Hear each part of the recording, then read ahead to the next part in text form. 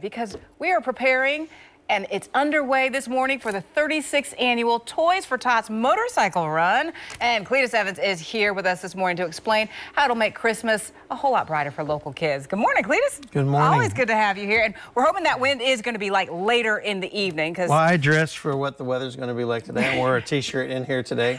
Of course, it was a little chilly out there this morning. Yes, indeed. Yes, indeed. So tell us about, this is 36 years going strong. Absolutely. You know, and the one thing we got to say is the Kentucky Motorcycle Association has been behind us, along with the Marine Corps League, to sponsor this great event. And, you know, at 12 o'clock, we'll start registering all the bikes that come up. You know, it's just a toy donation to get into the ride. And over the years, you know, the good Lord's given us some great weather, and we've had up to 4,000 motorcycles out there at any given time. It's a spectacular event. A lot of people start to come and sit on Central Avenue and watch the events go by. But we look forward to having a big crowd again out there. We'll be out there collecting toys. Margaret's moving to storage. We'll have her big truck out there, as she always has. We stuffed that thing full one year. We're going to try to do it again this year. Oh, you'll do it. You'll definitely do it. We'll be down in Stadium Green Lot A as well. And then the importance of this year is that when Toys R Us left and went out of business, that was a buying power that we had, and we don't have that buying power anymore.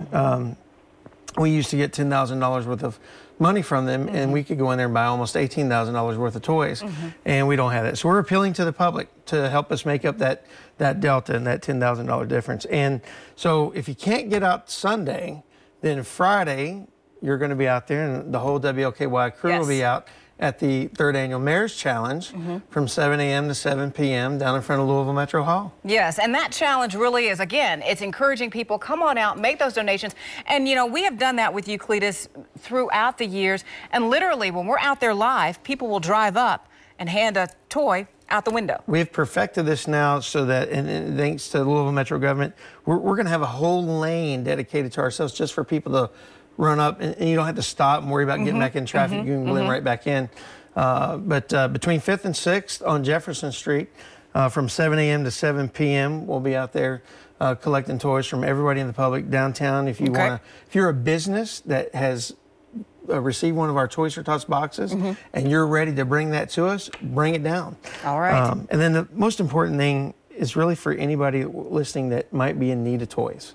This is the last week that Wayside Christian Mission will be doing their registrations. 584-3711 is the phone number to call to find out what you need to bring down there. This is always a great way to express that right now so they can get signed up. All right, well, let's give everyone the details. The 36th annual, 36 years going strong for the Toys for Tots motorcycle ride. It's this afternoon. Registration starts, as you heard, at noon, and the ride starts at 2. Kickstand's up at 2? That's right. And then the travel will start at Logistics Drive and then go to Cardinal Stadium. WLKY is a proud media sponsor and partner for the event. Now, the Marine Corps League and the Kentucky Motorcycle Association is asking for a simple donation of at least one toy in order to ride for the cause. And again, if you are in need of a toy or some assistance, you can also call Wayside Christian Mission.